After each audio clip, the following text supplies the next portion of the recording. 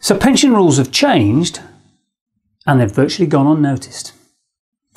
For the last 3 years, the maximum amount that you could invest into a pension each year has been set at £40,000. This is called the annual allowance.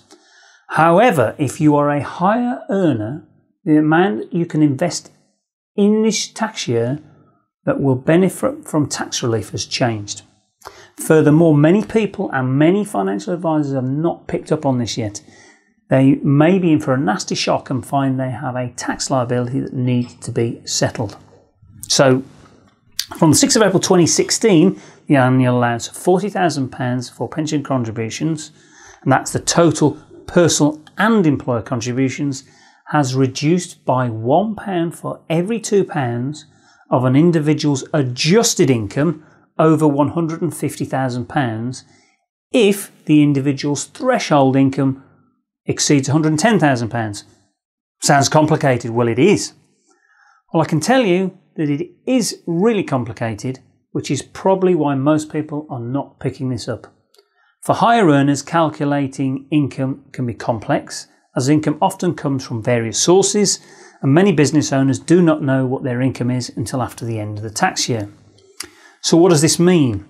This means that the maximum annual allowance will be £10,000 for individuals with income of over £210,000. So in effect, it's on a sliding scale. The complexity of the two calculations is likely to catch many people out, and here's why. Most people who have heard about it have thought that it only affects them if they earn over £150,000, which, let's face it, is probably not a great deal of people. However, there is a sting in the tail. The first calculation is relevant if your total income is over £110,000 a year, which may bring a lot more people into the equation. If your income is in excess of £110,000 a year, the adjusted income calculation needs to be carried out. So what is the adjusted income calculation and what is the threshold income? Adjusted income is total gross taxable income from all sources plus employer pension contributions and personal contributions before any deductions. Threshold income is the total gross taxable income from all sources less any pension contributions made. If you think you're affected, what can you do about it? Fortunately, if you've got unused annual allowance from tax years 2013-14, 2014-15 and 2015-16, this can be brought forward and used in 2016-17. So only the 2016-17 annual allowance is reduced, so you can make use of previously unused relief and make contributions to your pensions for the 3 previous tax years. However, you must have been a member of a registered pension scheme in the tax year giving rise to that unused relief before it is brought forward. So what if you have no unused relief or still have a problem?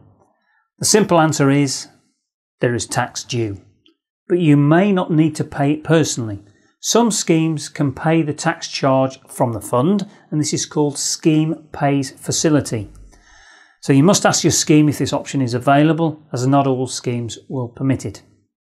So if you need to use the Scheme Pay Facility, are there any rules that apply? Yes, there's some simple rules. Your excess annual charge must be over £2,000, and you have inputs in excess of the £40,000 annual allowance,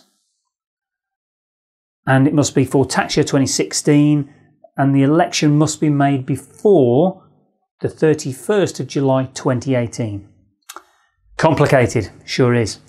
It certainly is, and many people are going to get caught out by this change. In this instance, the help of a good financial advisor would be really important. My name's Martin Dodd, and I look forward to talking to you again on some more tax and financial planning topics.